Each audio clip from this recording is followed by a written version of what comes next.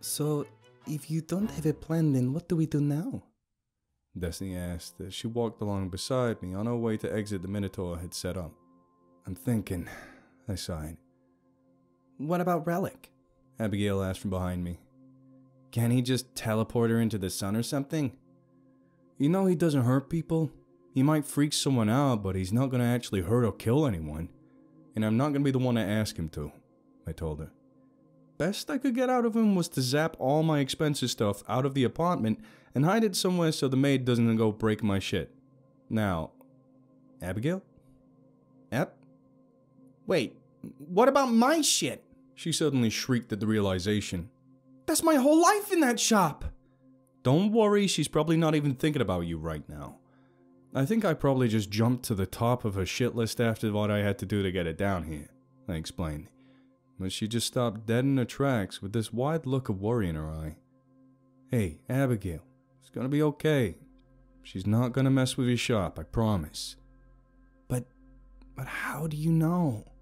She asked, her voice starting to tremble and her eyes starting to get misty as she stood in place and nervously fidgeted with the end of her braid. You don't know what I had to do to afford that place. Oh boy. Oh hell. Dest, Louis, come help me out with this, please. I begged as she started to tear up. Hey, what's going on? Abigail, what's wrong? Louis asked as he got over to us. She thinks the maid and the angels are gonna mess up her shop and ruin her business, I told him. Oh, Abby, no, Destiny said as she knelt down beside her.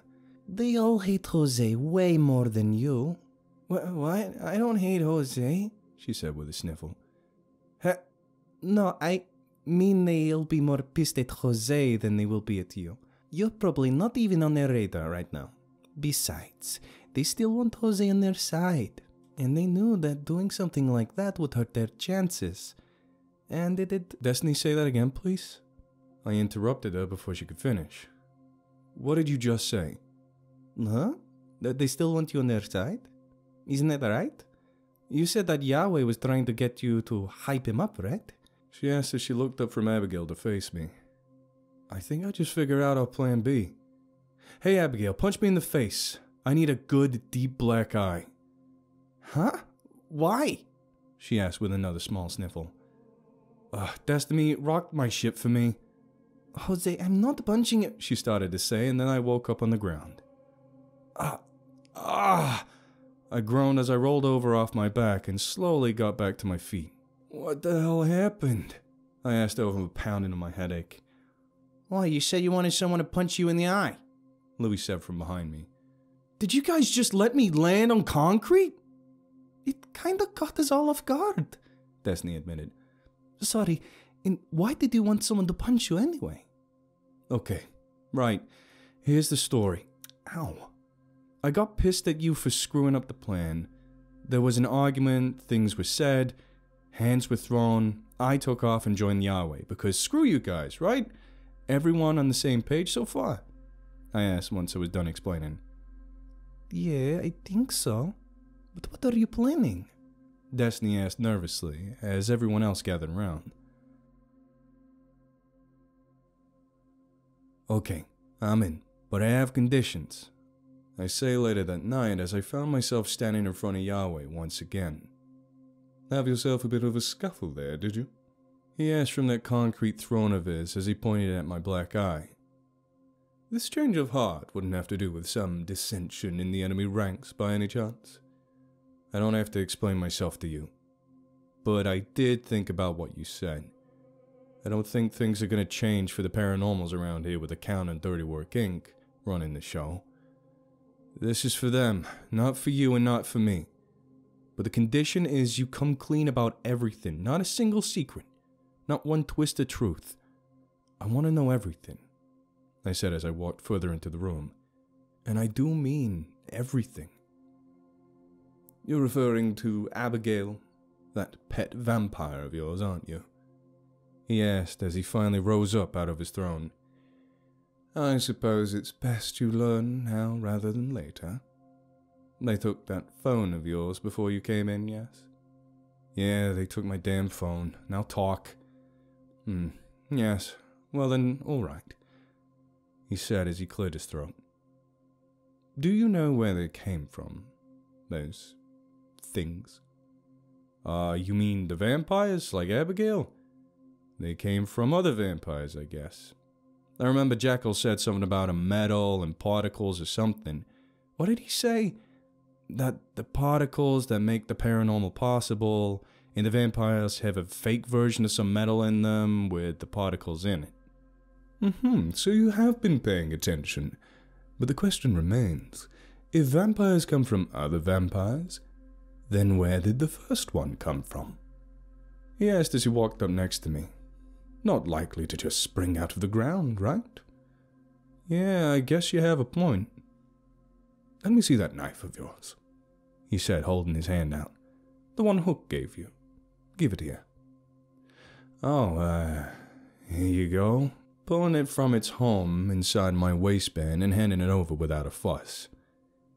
This marvelous metal the blade was infused with orichalcum. Do you know what it really is? Simply put, it's little more than a vessel for those particles. When all is said and done, it's the most precious metal in the universe. If anything, there's no effective way to set its value. Literally priceless. So do you know why that hotel your brother works for hands it out freely to be infused with these weapons? I actually never thought about it, I answered as I watched him pass the knife back and forth in his hands. It's so people can kill vampires with them. They aren't as welcome elsewhere as they are here.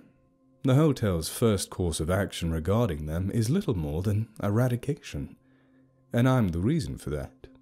You see, Atlantis was a real place once upon a time, long before Plato first mentioned it, an island nation far more developed than anywhere else at the time. The reason they were able to do that was because of that metal.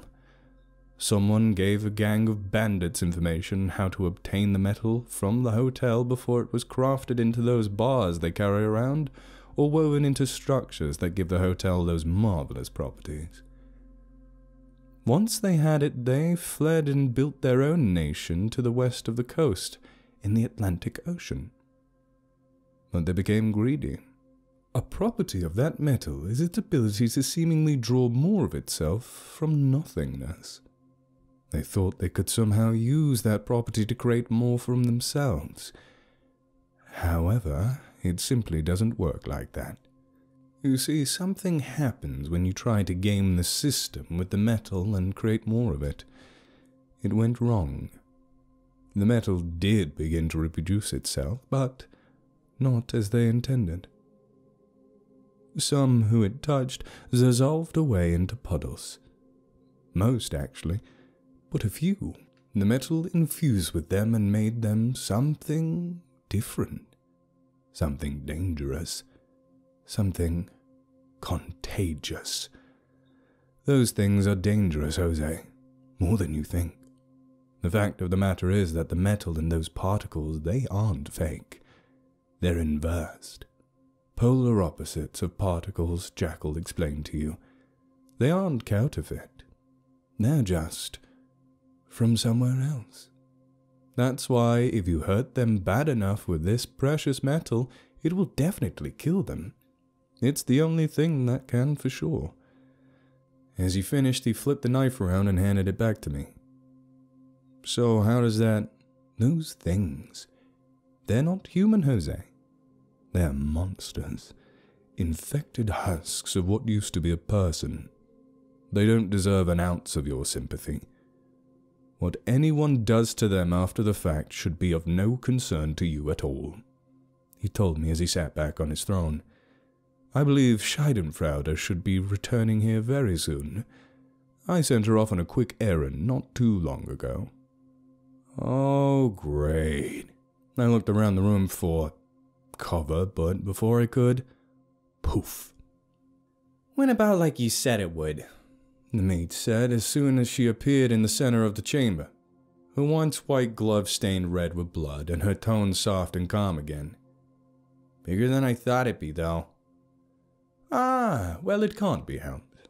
We gave him his chance, Yahweh said as he leaned back in his throne. Oh yes, some good news. It seems Jose has had a change of heart as the result of some tension following your performance. He just knocked me out, I complained from the corner I'd wedged myself into. Hey, fancy seeing you here, I nearly whimpered as her eyes fell on me, blood still dripping from her gloves. Go Team Yahweh, right? I asked her, holding up a fist in the air. He's so full of shit, she suddenly blurted out, a few seconds of staring me down. I bet he got one of them to punch him in the eye to sell the bit. He's not gonna risk his life like he did and just flip a coin like that. She went on as she walked to where I was cowering. So just fess up. What's your scheme this time? You doing a double agent thing or something? A double... what? No! Why the hell would I waste my time on something that's Look, I'm not trying to trick you, I insisted. Whatever. Believe me. Don't believe me. Now skin off my back, she sighed as the maid costume faded away and replaced by her normal clothes again. I'm going to my room, she added, her neat black hair fraying out as she walked. She is right. I have to admit I do have my own concerns about your sincerity.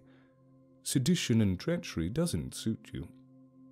I'm going to need proof of your commitment, do you understand? Yahweh said as he stood back up. Proof, you say? Yes, proof. And I think I have an idea. Let's see you leverage that famous charm of yours to our advantage. He answered as he paced around me. Sobek is going to be a cornerstone in this community before long. I want him on my side. You make that happen, I'll be a believer. Oh, Sobek, huh? Lizard-looking fellow, terrifying voice, lots of teeth, about yay goddamn tall. I asked as I held my hand as high above my head as I could. Indeed. Schreidenfraude will be accompanying you to make sure no foul play is involved, as I'm sure you can understand, he explained as he stopped in place. Once the sun goes down, of course, he added when he noticed that the maid's head poked around from the corner. So I guess we're going to be working together now, huh? I asked nervously as I walked down the sidewalk of the dimly lit street. So, what were you up to before I got here? I went on when she didn't answer. Tying up a loose end, she said bluntly. Oh, okay then. So you're not buying this double-cross thing, huh? You're still mad about the shirt thing, huh? I'm still mad about the shirt thing, she said sharply before I could finish. I swear I thought you'd be wearing something underneath it, I mumbled shamefully. You know what? I went on as I stepped in front of her. I owe you a free one. Take a shot, I told her, positioning my head to an optimal punching height for her by standing on my toes. You want me to punch you in the face? You already have one black eye. Are you stupid? Probably, but it's not even about the shirt thing. Well, maybe still a little. But the whole thing, it rubbed me the wrong way from the start. It should never happen in the first place. I'll take whatever I've got coming, I explained as I stayed balanced awkwardly on my toes. It wasn't until she balled her fist up and drew it back that the idea occurred to me that maybe that was not the smartest thing in the world that I could have done. But by then I was committed, so I tightened up and waited for the axe to fall. But it didn't. I cracked one eye to see her standing there, fist still in the air, but not moving. Come on, the suspense is killing me, I prodded, wanting to just get it over with. You get that I can literally put my fist straight through your face, don't you? She cautioned as I heard her knuckles crack as she tightened her grip. I'm painfully aware of that, thank you, I answered with my nearly shaken voice. What in the hell is all this? A rolling voice suddenly asks, making me turn and realize we just stopped in front of the entrance to Sobek's lair. Now Mr. Page was standing in the opening, watching the weirdness unfold. Oh, hey, Mr. Page, we're actually here to I barked as my head snapped back from the maid jabbing me in the nose. Oh my god, why? I groaned as I rolled around on the cold grass, clutching my nose in my hands. You literally told me to. I barely heard her say, over the racket I was making. So you're the one stirring up all the commotion, I heard Mr. Page drone on as I continued to kick my feet in pain and frustration. Nice to finally put a face to the fable. He went on as he reached out to shake her hand. What can I help you two with? Well, I was hoping to talk to your boss, I answered as I got back to my feet. To speak to me is to speak to him. As his representative, I can communicate on his behalf, so please proceed, he explained, maintaining that statue-like stillness of his. Okay, what's a good place to start? I thought out loud as I rubbed my nose.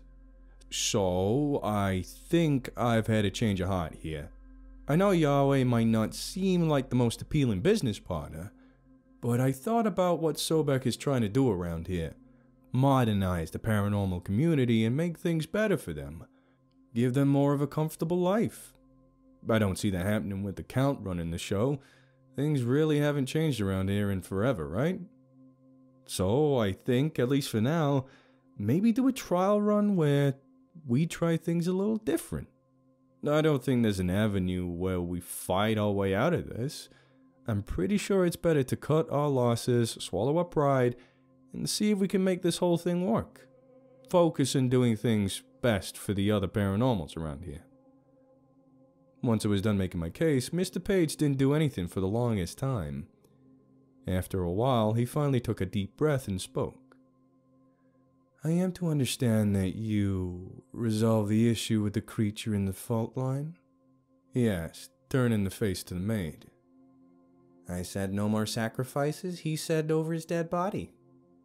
There won't be any more sacrifices, she answered bluntly. I see. Well, in light of this and other recent events, we are inclined to accept your offer. For the time being, Mr. Page said before turning and disappearing back into the tunnel. We'll be in touch. He called back to us from the darkness.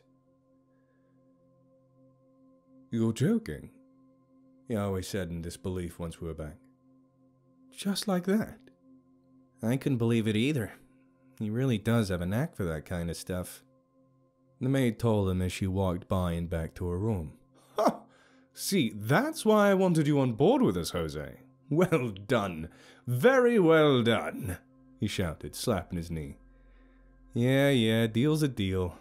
What's the real plan? Ah, yes. Do you still have his phone? He asked over my shoulder to the man standing guard near the entrance. Yes, sir. Still in the box where he put it when he arrived. The man answered with a nod. All right then. To put it simply, the new plan is the old plan, with an extra step. You see, the world we live in is exceedingly difficult from the world in which I first rose to power. Undoubtedly, most of my worshippers wouldn't accept I am who I am. The people have become too credulous, you see. Even the people who might think gullible would be, more often than not, hard to convince. That's where the paranormal world comes in. I intend to gradually bring them into the light, so to speak. As society acclimates to their presence and eventually accepts them and the nature of the paranormal, I'll reveal myself to the world with them at my back. With their support as my validation to my identity, I'll retake my old place at the top of the mountain. Is that it? Nothing else? I asked once I suspected he was done. I believe so. What makes you... Why phrase it like that? He asked with his eyes narrowed suspiciously. Son of a bitch! The maid suddenly shouted from a room off to the side, before she came darting around the corner holding her phone up in the air.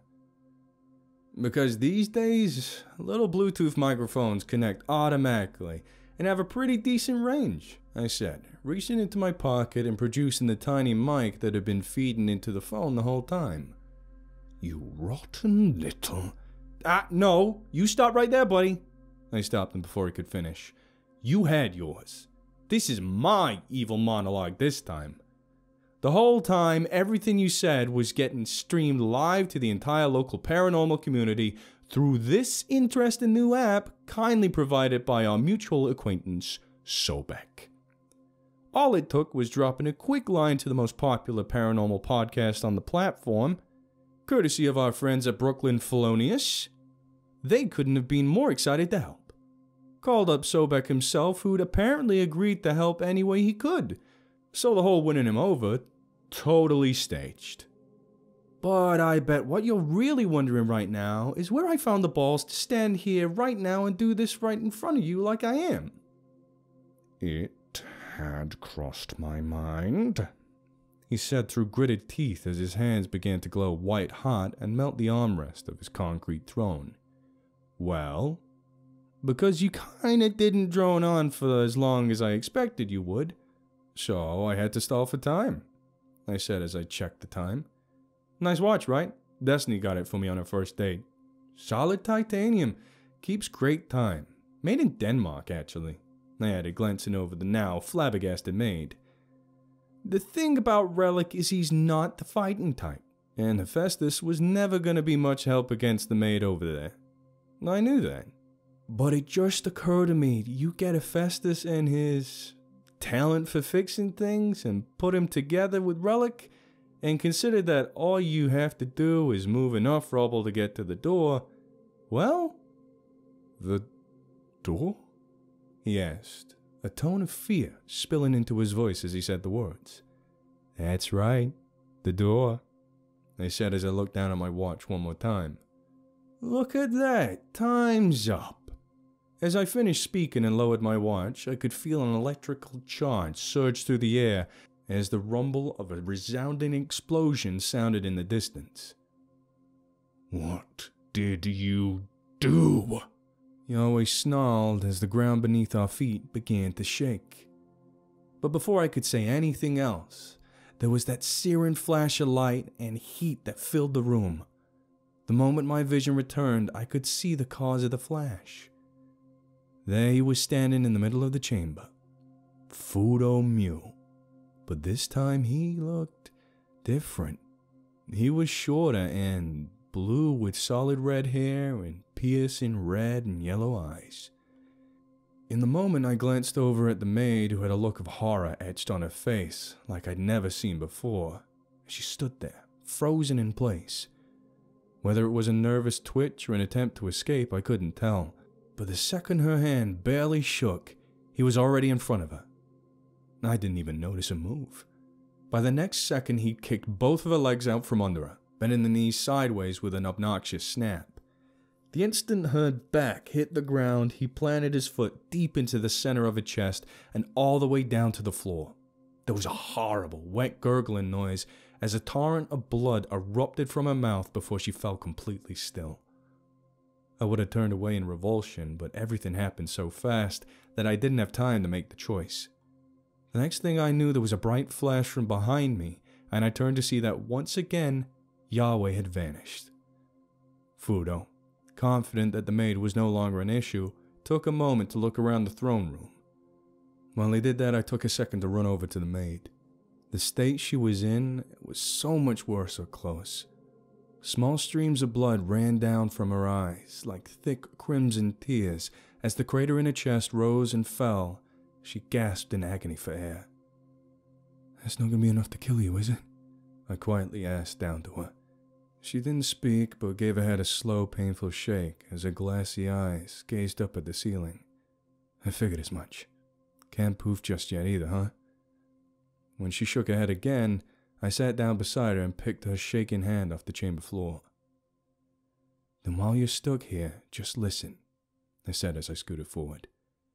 "I get how you feel. Your mom ditched you. You thought your dad left you behind. I can't imagine how lonely you've been all these years. But that asshole was just playing you. That's what he does. Just listen to some of Abigail's stories about him. I don't know everything you've been through or what he might have told you, but I know one thing for sure, and it's that the Count, your dad, he loves you like he's known you his entire life. I was talking to him about you the other night and told him that you like Go-Gurts too, just like he does. You know what he did? No. The maid wheezed as she shook her head softly. He cried his eyes out. He couldn't even finish the conversation. He was willing to lose everything he had if it meant having to hurt you to keep it. Despite everything you were willing to do and everything you were saying, he wouldn't lay a finger on you. And that's how I know if you suck it up, put your big girl apron on and ask, he'll leave all this behind in the past and never bring it up again. You'll have a home, a nice home, sisters, a dad that loves you more than anything in the world, a clean slate, a whole new life. Or you can stay the course and go throw your lot in with Yahweh again and hope it works out better next time. I told her as I looked over at Fudo, who had taken to patiently watching the conversation unfold. It's up to you, I said as I put a hand down and stood up from the ground. Well? Once I asked, she just looked back at me for a second before... poof! And then she was gone. Should I go after her? Fudo asked, his voice breaking the lingering silence. Nah, just leave her alone for now. I think we should worry about Yahweh, don't you? I asked in response as I glanced away from where the maid had been resting to look him in the eye. You should reconsider being my vassal. You are very wise, he told me as he stared back. I want it back, I said once I finally worked up the courage. The secret you took from me, that you were supposed to hold memories from me and other people, and I want it back. I got you out. You owe me now. Before he said anything back, he held up his fingers. 4 years. Even 4 years, you still want it back. You'll have it. He told me before he vanished in another flash of white heat, leaving me standing alone in the empty concrete chamber. Jose, are you okay? Destiny asked once I walked through the back door of the manor. I just want to go to bed, I sighed as I passed by. Okay, well, you might want to wait, she said anxiously, causing me to stop on my way to her room.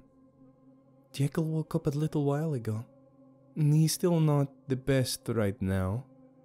And Nehushtan and Victor are up there right now with him if you want to go see. Yeah, okay, I answered after thinking for a second. Real quick, then I'll let him rest.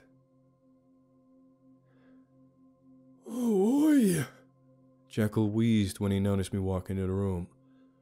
Damn it, mate, you look like hell. What happened here?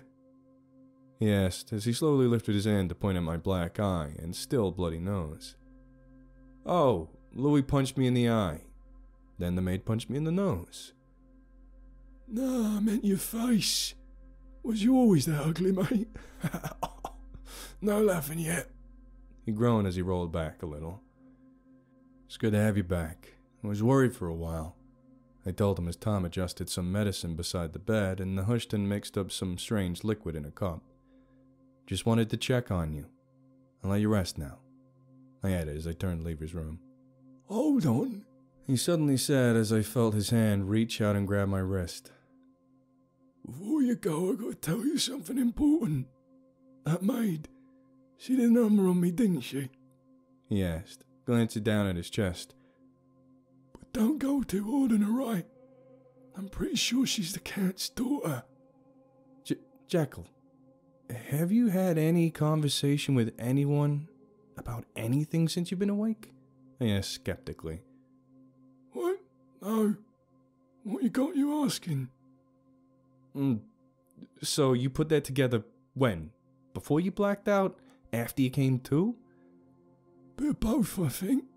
Hazel eyes, black hair, fangs, stronger than all holy hell. Be damn odd if she wouldn't it? You have a good point, I relinquished with a sigh.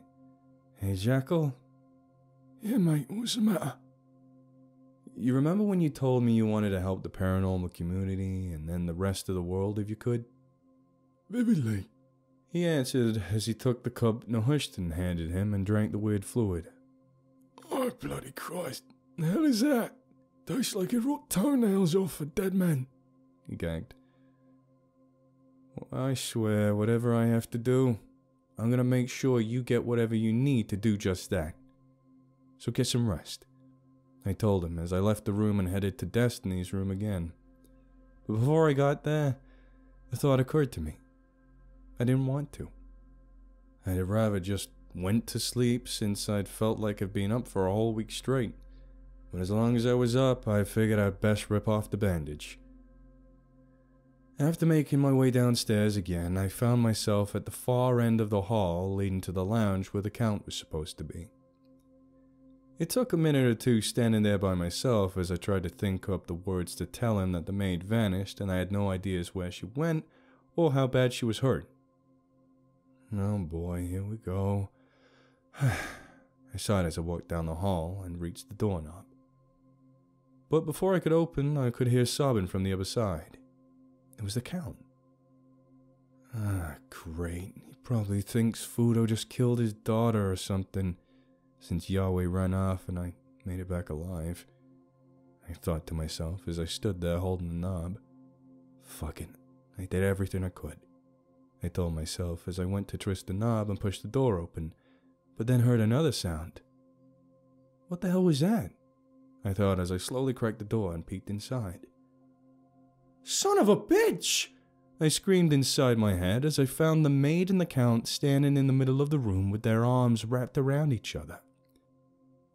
Not wanting to screw anything up, I tried to quietly sneak away. But whilst I was trying, the maid noticed me.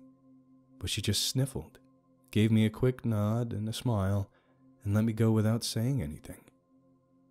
What's going on? Destiny asked as I carefully closed the door behind me. Shh, I hushed her, putting a finger over her lips. First, go get Prophecy and poof down here with her, I told her as I nudged her a little further away from the lounge. Okay then, she said before vanishing and showing back up a few seconds later with Prophecy.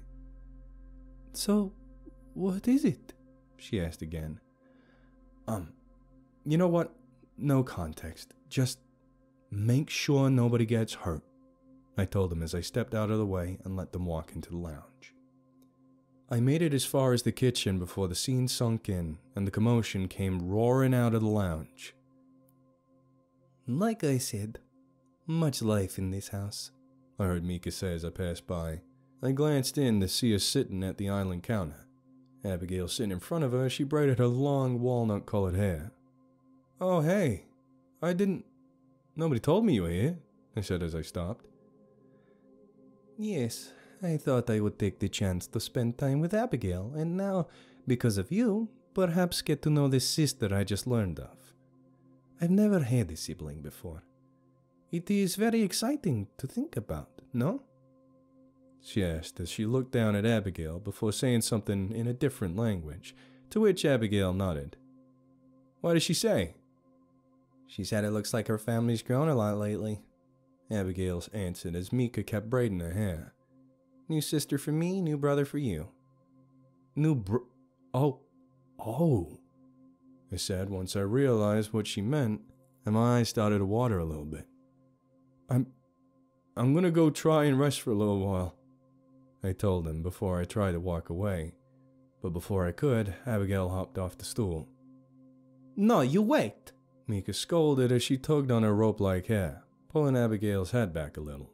Get back over here and let me tie this up first. Ow, stop!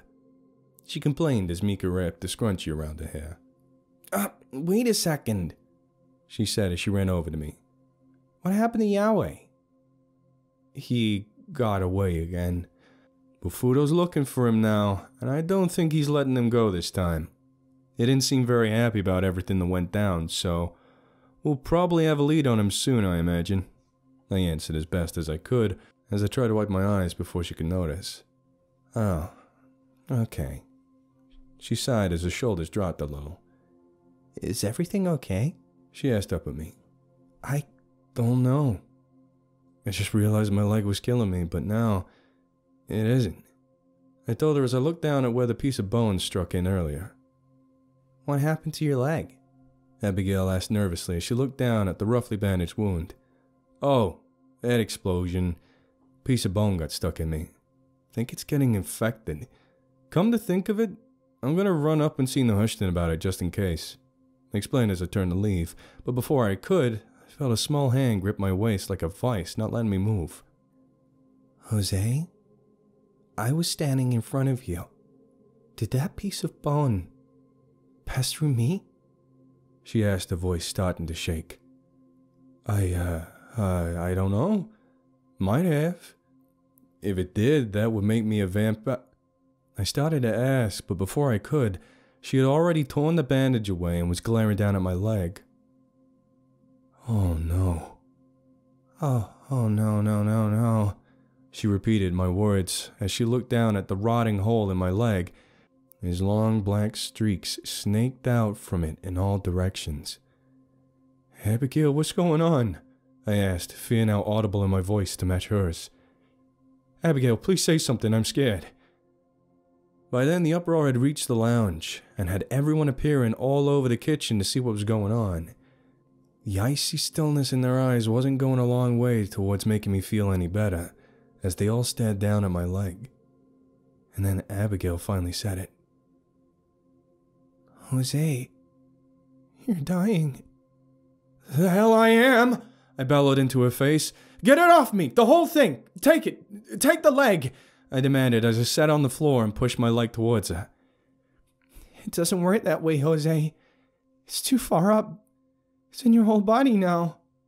She told me, tears starting to well up in her eyes. I can make it quick, if you want me to, she said as her voice trailed off. Suck my ass, make it quick.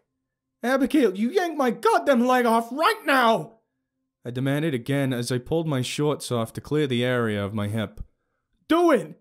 I repeated as I heard something clatter across the tile floor from the kitchen.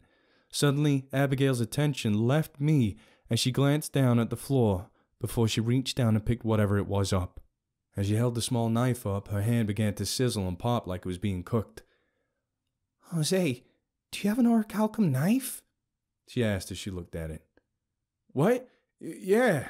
Hook gave it to me a little while back, but it's too small to cut my... I started to tell her, but by the time I got to the yeah part, the knife was already buried in the center of my open wound, all the way down to the bone.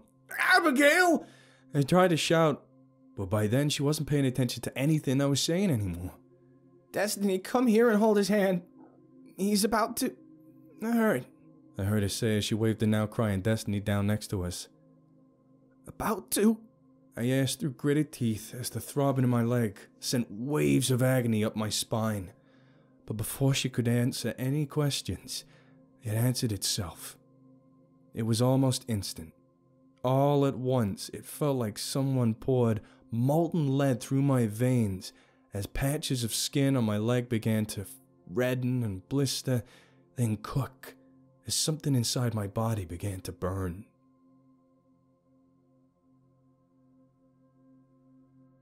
Hey, wake up. I hear a voice in my ears say, Come on, wake up. You got hit by a truck. You've been in a coma for months now. I groaned as I rolled over. Can you leave me alone, please? I almost died, I said to the maid who'd been leaning over, whispering in my ear whilst I slept. What the hell happened? You passed out from the pain, she answered as she dropped down onto the bed next to me. You want me to tell someone you're awake? No, wait. Just give me a minute, I just woke up. Once they start crying, and I know they will, I'm gonna start crying too. Just stay in here and be indifferent with me for a minute, I asked her. Speaking of almost dying, how's your chest? Oh, it still hurts a little. I'll be okay though, she told me as she looked down at her shirt. Still a footprint there. Wanna see? I'm gonna have to pass. Your loss. What about your leg? she asked as she pointed over at the fresh bundle of gauze. Let me see. Oh shit, that's a... Sorry.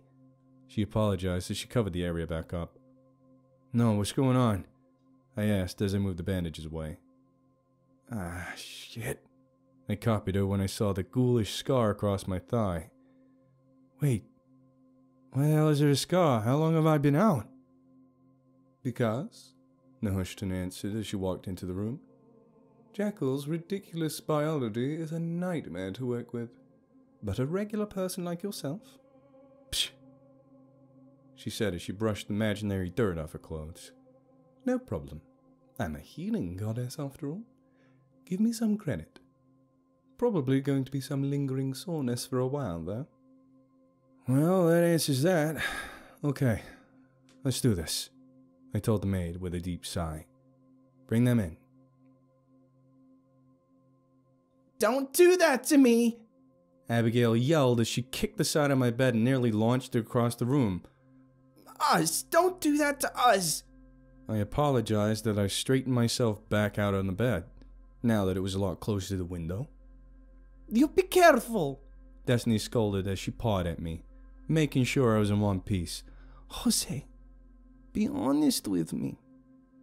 Okay, I will. Did you really make a movie reference when you thought you were about to die?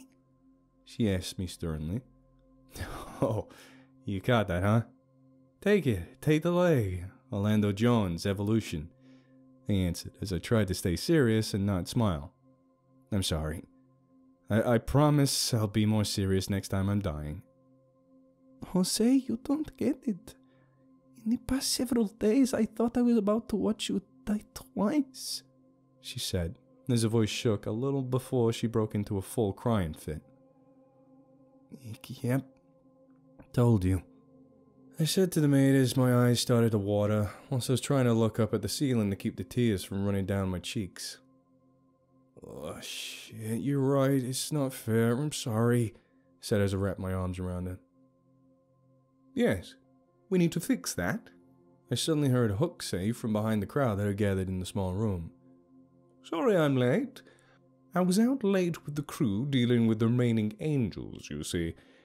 Anyway, there's an event in your honor tonight, young lad. Be sure you clean yourself up and get ready by 7, he instructed with a toothy grin. And mark my words, son, you've earned it, he added before turning and exiting the room without another word. Hell's you mean by that? Hey, what are you shitheads not telling me? I asked in confusion as I looked around at everyone who also had smiles of their own. Even the maid. Abigail? Nuh-uh, can't tell, she said, shaking her head, sending waves down her long braid. You'll just have to wait and see tonight, she insisted as she followed everyone else out into the hall. Hey, you wait a second, I said, pointing at the maid. There's still stuff I want to say to you before you go. Everyone stopped for a second, apparently not expecting that. But she listened and stayed behind. Sit back down, I told her, scooting back towards the wall to give her some space. What are you up to? She asked suspiciously. A lot. First thing is, I know you know where Yahweh might be. You need to tell them. You can't be out there running around anymore. You know that. I know that, I said before taking a long enough pause to give her time to nod. The next thing, your stuff is in my apartment. I couldn't leave it there sitting by itself. There's a new PS4 in there and a bunch of games in there with it. Time to upgrade, I told her, which caused a confused tilt of her head. Nah, not done yet, I said as she tried to open her mouth to speak. You fucked up. You fucked up big. I'm glad you came around in the end. But you damn near killed Jekyll, and I almost died trying to handle you and your bullshit several times. You're gonna have to take your lumps. So I want to make a deal. What deal? She said, cutting her eyes at me. You take whatever draconian sentence Fudo and the rest of the paranormal community hands down, which I can almost guarantee is gonna be your ass. Or there's my alternative. You go with that. I'll talk them into going with that and damage several instead, I explained, pointing to the injured spot on her chest. What's the alternative? she asked cautiously. You work part-time at Abigail's shop. You help her do whatever she needs, whenever she needs it. And you wear the maid outfit during business hours. I revealed with a smile. That's it? She asked as her eyes opened wide. Just work at a prop store in the stupid costume? No, there's a second part. You go to regular sessions with Dr. Angelin. I can't afford it. The Count would definitely pay for them if you agreed to go. I interrupted her. You've got thousands of years worth of baggage. You need to go, and she's pretty good. Even Abigail agreed to give it a try. So? Yeah, fine.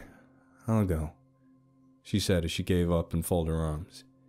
Anything else? She asked sharply. Just one more thing. But it's a question, not a condition. You have to answer, though. Yeah, okay. Go ahead. Ask. She sighed as she let her arms fall back down to her sides. Okay.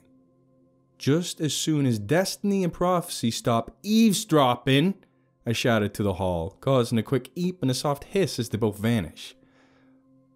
All three of them were pretty bad about that. Hey, what was Fate like? She asked suddenly. Well, I didn't know her that well. But when you get the chance, maybe ask them to tell you about her. Something to get you guys on better speaking terms, you know? I answered before asking. Now, my question. You lied, didn't you? Huh? What do you mean? Lied about what? She asked, back in confusion. You didn't forget your name in the camp. You never had one, did you? As I asked the question, I knew I'd accidentally stepped right on a nerve. What makes you think? She snapped, almost standing up off the bed, but threw my hands up to stop her. Don't hit me, I'm trying to help, I said, easing her back to a calmer place. What I mean is that you don't have to go by Schadenfreude anymore.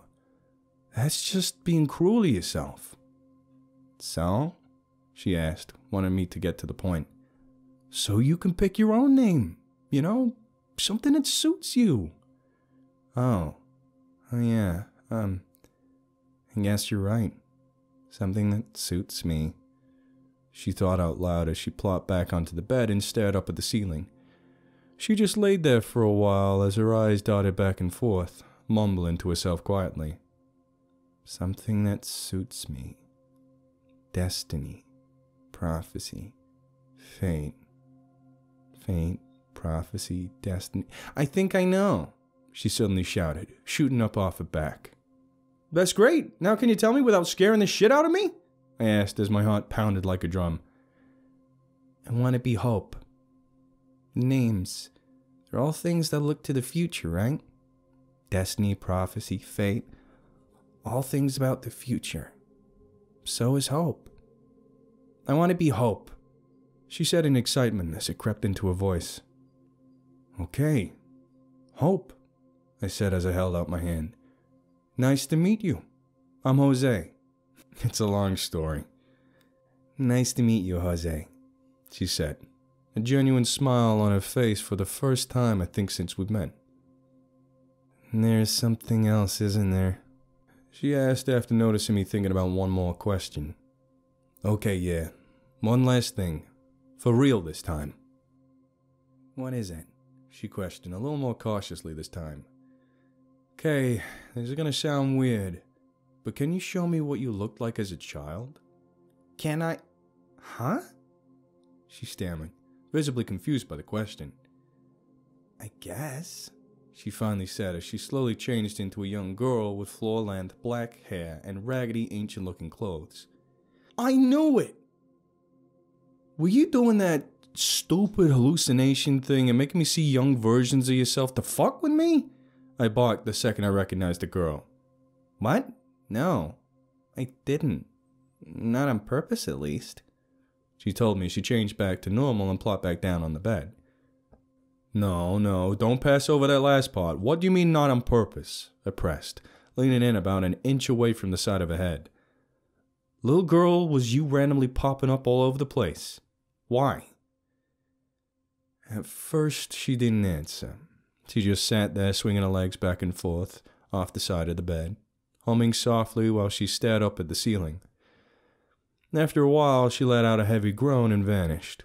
A few seconds later, she was back and holding a book in her hand. Here.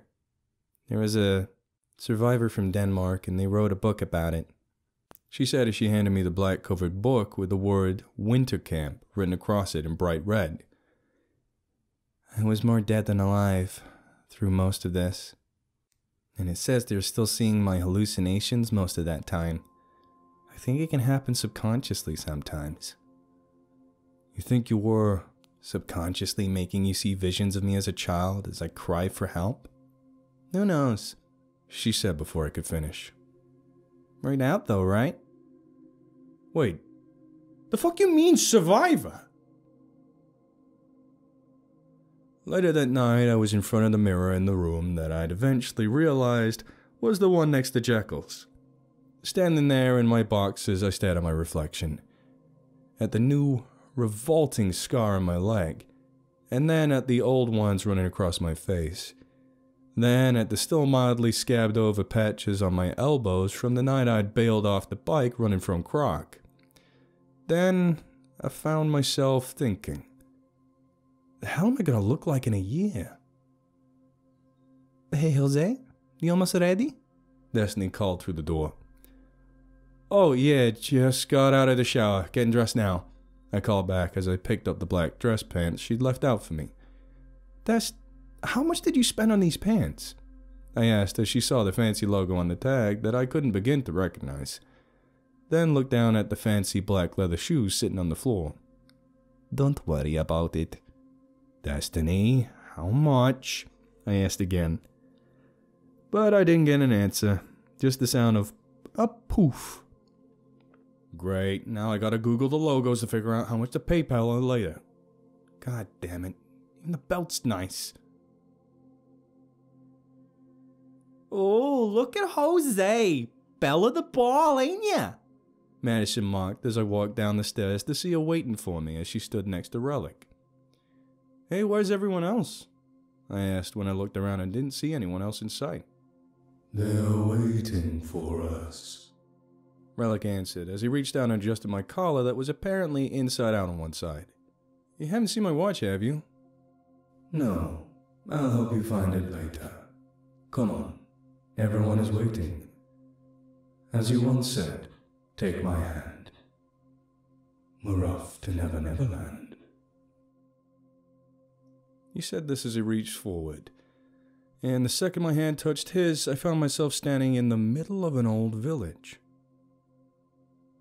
Huh? Oh, hey, I remember this place, I said to myself as I looked around. The hell are we doing here, though? It's a very special occasion. A familiar voice spoke from behind us, hidden by the dark. Hey, Tiger Lily, is that you? You guessed it, she answered cheerfully as she stepped into the light of the burning torch. What's that you're wearing? I asked as I saw her clothes. It's ceremonial, she told me, a small smile on her face as she spoke. You'll see, she said as she waved for us to follow her, leading us towards the center of the village. Once we were further in, I could start to recognize people. Destiny, Rissa, Abigail, Louie, Chris, Johnny, Prophecy, Hope, Mika. My asshole slammed shut for a second when I saw Athena standing there. Then I glanced over at Louie, the hitman who'd almost shot me in the head, and figured, what the hell, then kept looking around. I looked at all the members of the tribe as they stood in a large circle. Then I noticed Mr. Page was standing there in that neat suit of his. Huh, wonder what he's doing here, I thought to myself as my eyes passed over him. Eventually I found Ryan and the girl, Mai. A little further down was Han. Han, what the hell are you doing here? I asked as I ran over to him, his presence getting to me for some reason. This is an important day. Very important day. I don't think it would be a good idea for you to miss it if you don't have to, he answered cryptically. Does everyone know what's happening here but me? You'll understand soon, he said with his own smile as he pulled the sleeves tight on my shirt and dusted off the shoulders. Wait, before this is all over, we really need to talk, I said back to him over my shoulder, causing a little confusion to leak into his expression. A few minutes later, I heard a voice speak out over the soft rustle in the crowd. Everyone, it's time! Hook's voice rang out as he stepped up next to me in the middle of the circle. How you doing, boy? Leg holding together? He leaned over and asked quietly into my ear. Yeah, it hurts, but I think I'll be okay. The hell is this? I asked nervously, but still didn't get an answer. My dear friends and extended family, he called out to the circle. What can be given to someone who has risked so much and asked for so little in return? What can be said to thank someone who gives without the expectation of reward? What can replace the irreplaceable that was lost? Find a path home for the missing? And most importantly, what could rightfully be asked of someone who has already sacrificed so heavily? The answer is nothing. Jose, nobody here has any right to ask any more of you ever again. You remember that, young man? He said as he placed both hands on my shoulders. Absolutely nothing. Do you understand? He asks as he looked me directly in the eye. I guess so, I answered with a small nod. Good, he said cheerfully as he turned back towards the crowd. It has been many years since I first stood on this exact spot and met the woman who would become my wife. He continued as Tiger Lily finally made her way to join us in the center of the circle. On that day she presented me with a gift. At first I thought it was a simple trade for a pretty old whale's tooth. It wasn't until later that I was to learn it was because, as I handed it to her and our fingers touched, she knew that I was going to go on to do great things. Important things.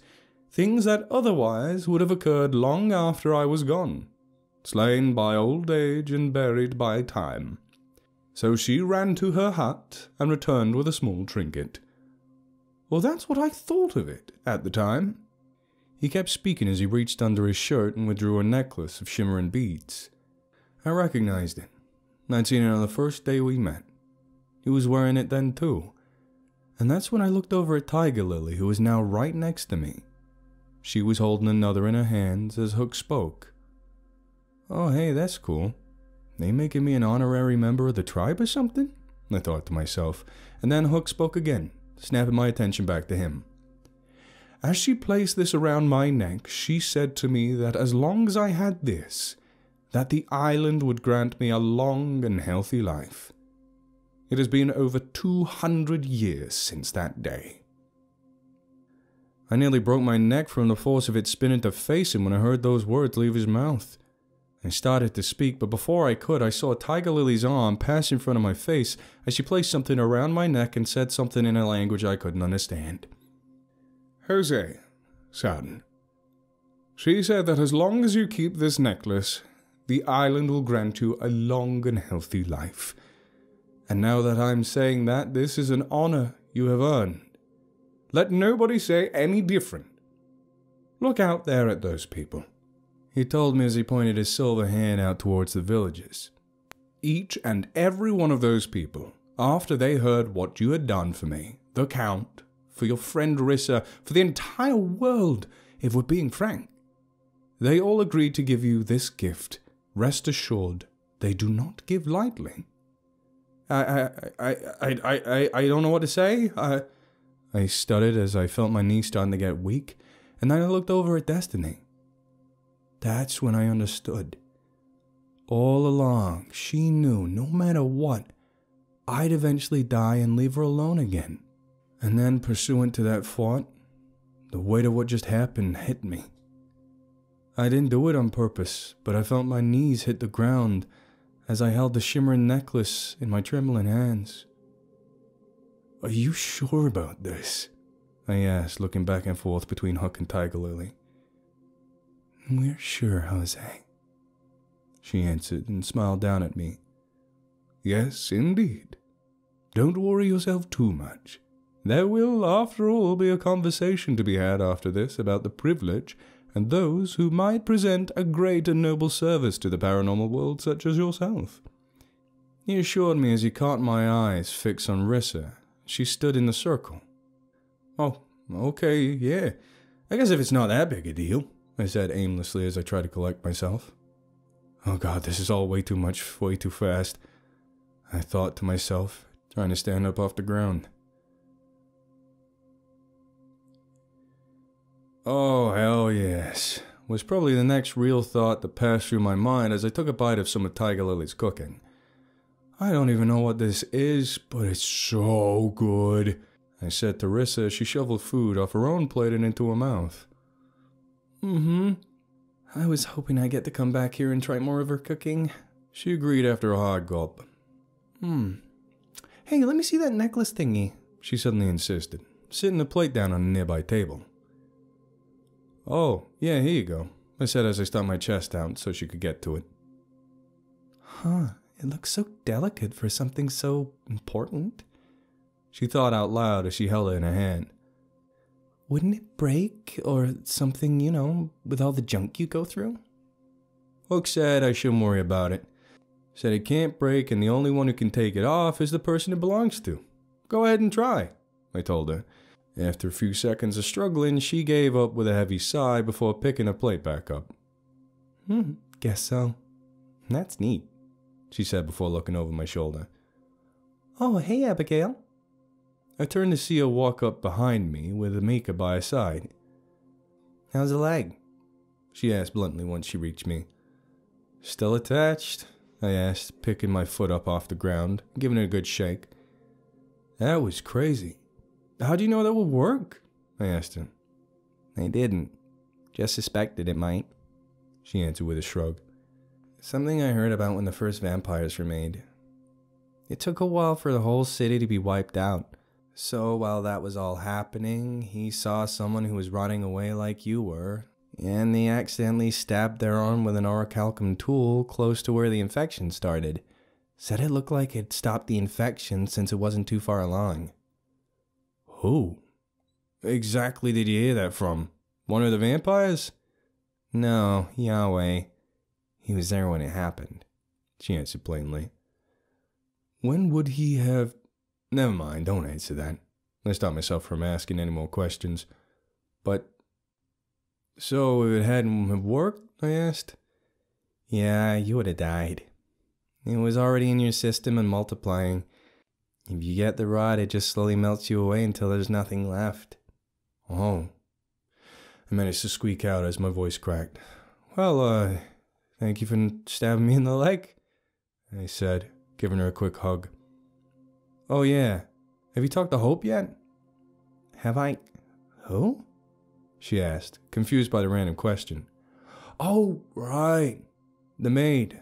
The short version is, she didn't forget a name, Athena just never gave her one. So she decided she wants her name to be Hope, I explained. I understand. I was never given a proper name myself. This one was given to me much later for convenience, Mika told me, seeming a little upset that her long-lost sister has suffered the same neglect that she did. Anyway, what about her? Abigail asked to get my attention back. Why do I need to talk to her? Oh, well, I guess you should probably go talk to her and find out, shouldn't you? Fine. She groaned as she walked by, mumbling to herself as she went. Stupid could just tell me, but I gotta walk around for some goddamn... I smiled as she disappeared into the crowd with the cranky sound of her complaining. And that's when I knew it was time to bite the bullet and go find Han. I gotta go find Han, I said to Rissa, who had taken up to brutalizing a roast chicken leg. Still need to tell him something. She asked through a mouthful of fowl. It's about who killed Mark. I never got around to telling him, and there's something about what happened to Julie he deserves to know. I told her as I sat down my own empty plate when I had to walk away. I'll come too. She insisted after another hard swallow. You want to set your plate down first? I asked her, But after glancing down at it, she shook her head sharply and followed along beside me. But before I could even get to Han, I was accosted by, "Oh, hey, Mr. Page, what's up?" I asked as he suddenly stepped down in front of me. "Nice to see you again, sir. Would it be too terribly bothersome to ask you for a moment of your time?" He asked politely as he shook my hand. "I assure you, I only need a moment." "Yeah, sure, what can I do for you?" Well, since you asked, he said as he rang his hands together. do you remember our little talk we had about the issues of the paranormal world? "Oh, yeah," I answered, shuffling nervously in place. What I have to say pertains to that, he said as he took my arm and walked off to the side of the crowd. You're inclined to agree.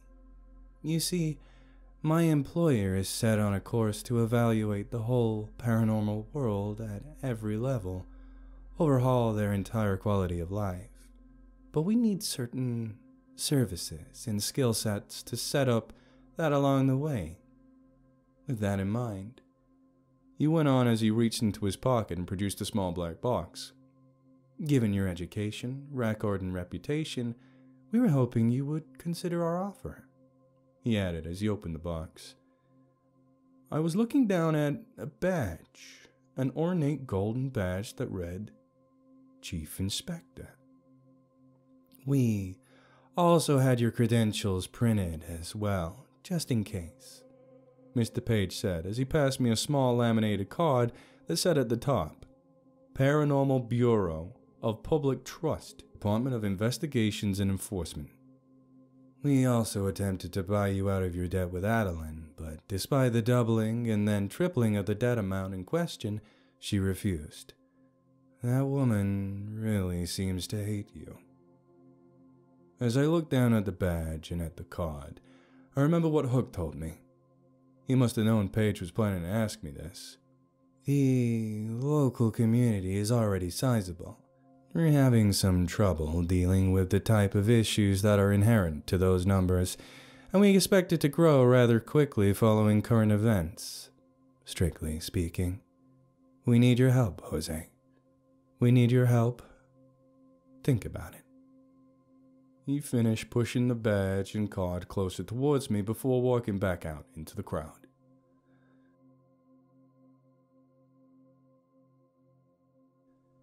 About an hour later, I found myself sitting on a rock in the dark in the middle of a lagoon I'd found some distance from the village. My head rested on my hand as the badge passed through my fingers and the image of the carnage passed through my head. My eyes were closed as the bloody pictures of everyone I'd seen die in the past couple months passed through them. I relived each moment as people were shot, stabbed, eaten, crushed, torn apart.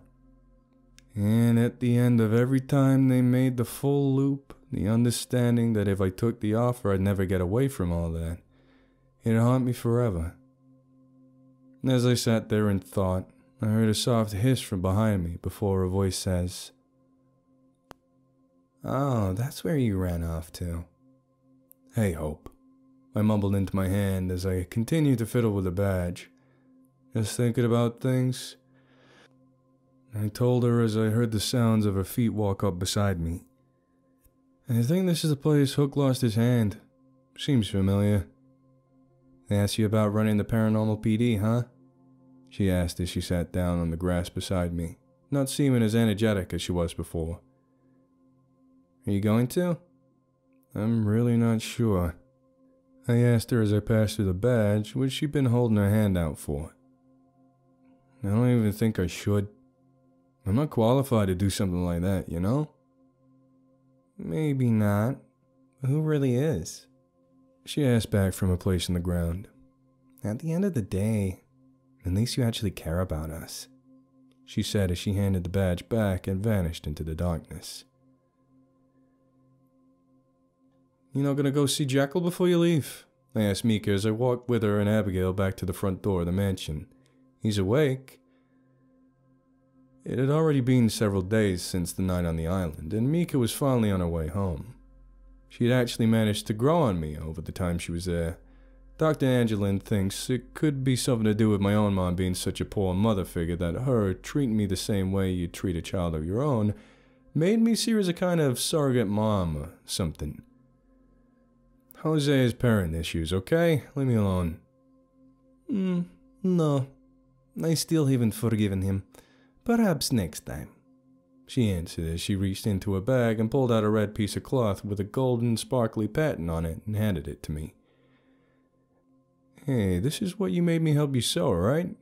I asked when I noticed it was the same pattern as her hair bow, and the same color as Abigail's sash she wore on the old dress of hers at the festival.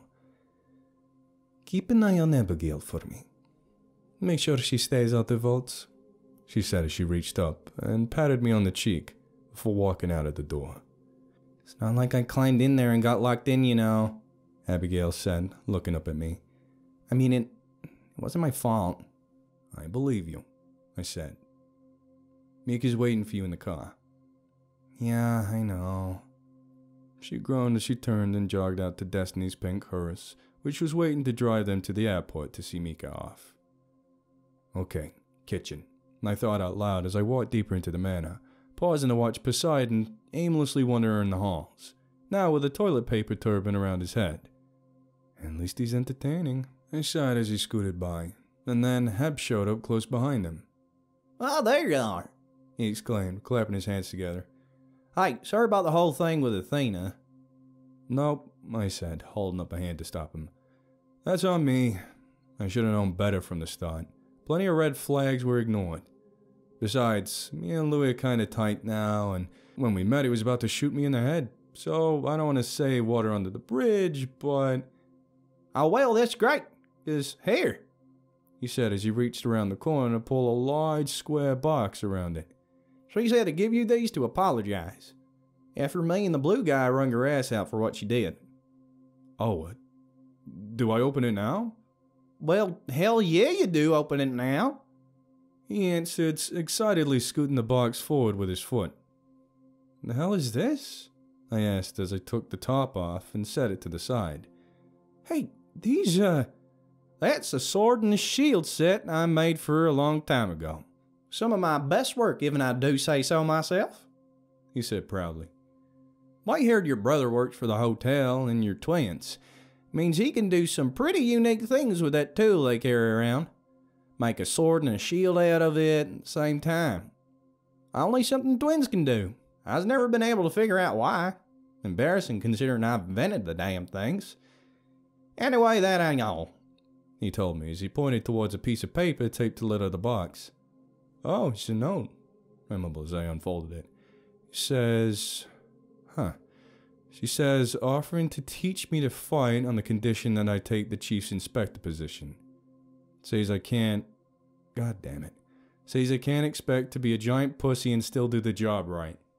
Yep, that sounds like Athena. Hep laughed as he patted me on the back. I be careful with these, buddy. Sharp don't even come close to cover it, he said as he reached into the box and retrieved the sword. Still gotta ask Abigail about Major Payne's knife, I thought to myself as I looked at the weird blade that curved forward like a boomerang, like the one in the movie did. And then I watched as he took a cheap kitchen knife out of the drawer and shaved a sliver of steel off of it with the sword. Yeah, I'll be careful, I whispered as the piece of loose metal clattered against the floor. Oh yeah, I heard what happened to your bike.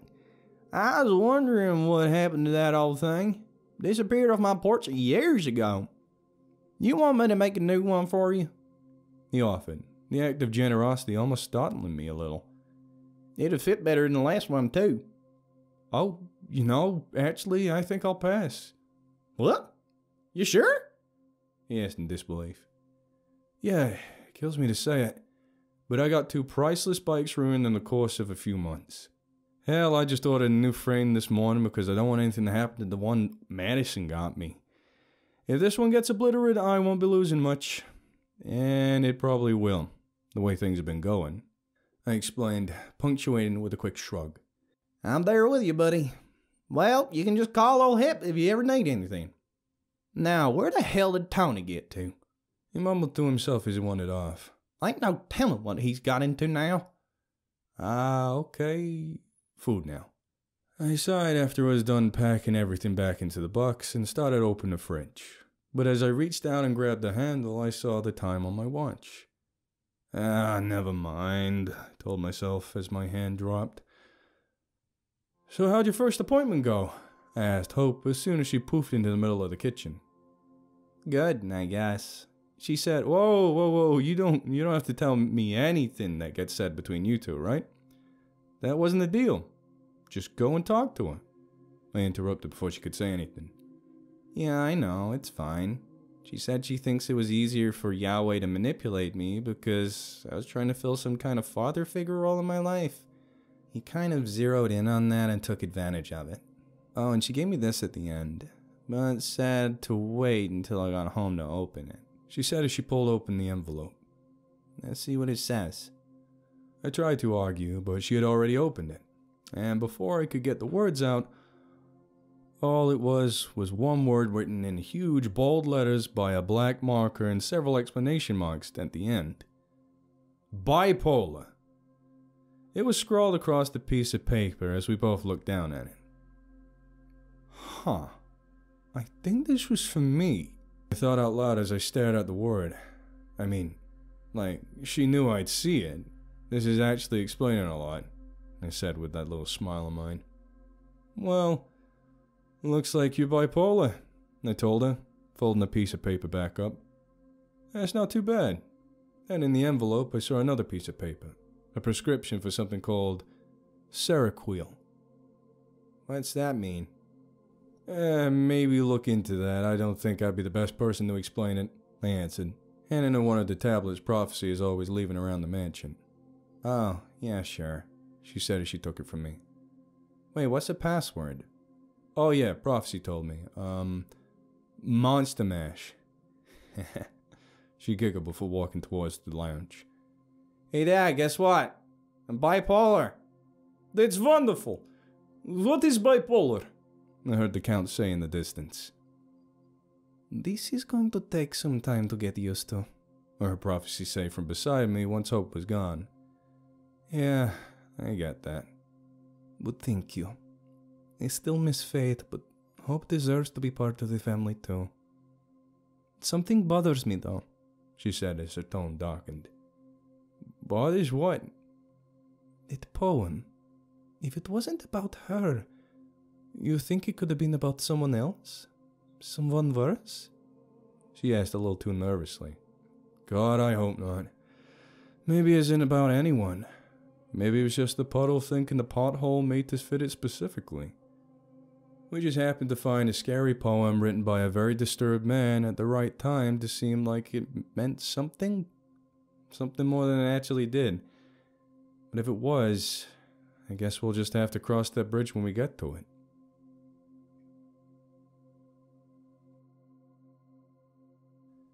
Hey, Harley, what's got you sneaking around this time of the night? I asked about a week later in the back of an alley on the other side of town. Not easy to get around when everyone's looking for you, is it? What the hell do you want? She snapped after we rounded the corner and almost ran headfirst into each other. Well, technically I'm supposed to charge you for crimes against and involving the paranormal community, I answered, flashing my badge at her with a low smirk. Bring you in to answer for it. Good luck with that, she said bluntly as she turned to skulk away. How's the face? Yowie managed to burn off some of that extra nose. Definitely didn't fix the personality. You know what, you smug little prick? She barked as she stomped towards me, hand raised. You just can't leave it alone, can you? Just can't let things be. Every time I have something good going, you come along and fuck it up for me. And now look at you.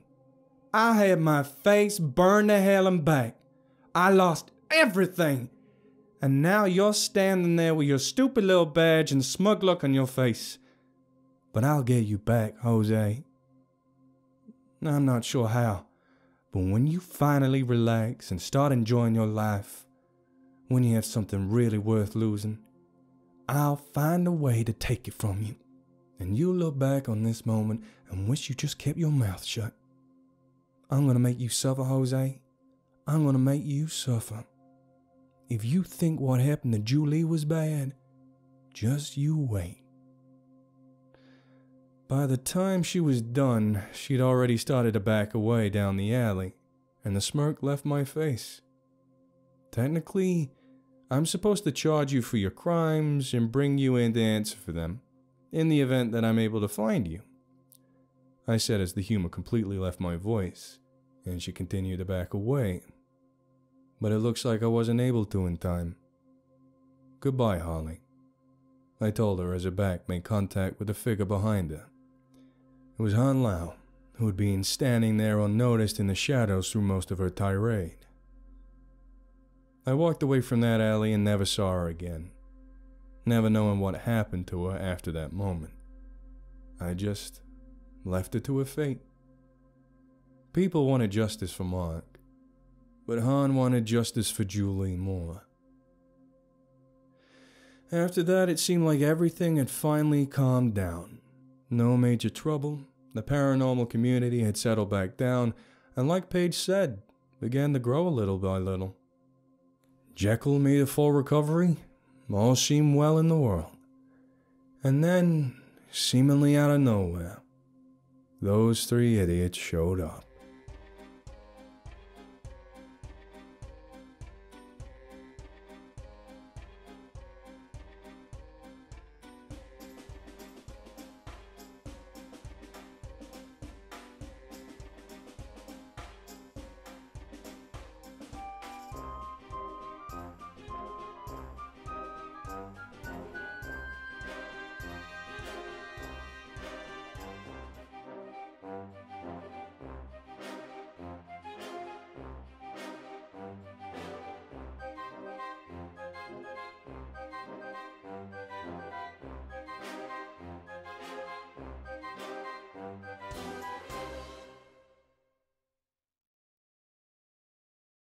Help support the author on Patreon.